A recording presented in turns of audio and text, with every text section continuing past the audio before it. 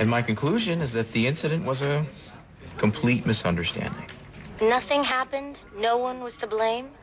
You realize if you're covering for an employee, you're the one that's going to be in trouble. I understand that, but I'm sticking by what I said. You're really taking quite a stand.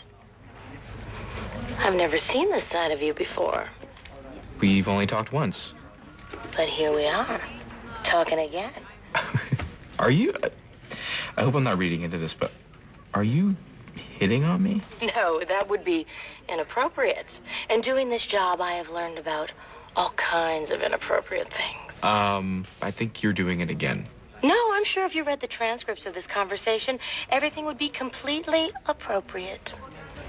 I know what I'm doing, Todd. I'm very, very experienced. Okay. Well, I'll call you back if I have any other HR issues. Oh, hell, call me if you want to flirt. I'm the one in charge of the tapes. In fact, I'm going to erase these tonight. Ass, ass,